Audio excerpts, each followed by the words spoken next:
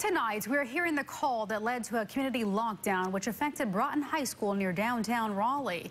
Police altered the caller's voice for his privacy. Hey, they just shot some guns out here in front of P Street Market. Okay, who's they? Outside. I don't know who they are. You might want to get the bullet went through the window. The call came in after 7 o'clock this morning about shots being fired at the P Street Market. The workers inside the market say the people involved were young. One person was taken to the hospital. It's unclear what type of injuries they have, but police say they are not life-threatening. Wake County Schools put Broughton High School on a community lockdown, which meant they could not leave the campus. Everything in the area is back to normal tonight.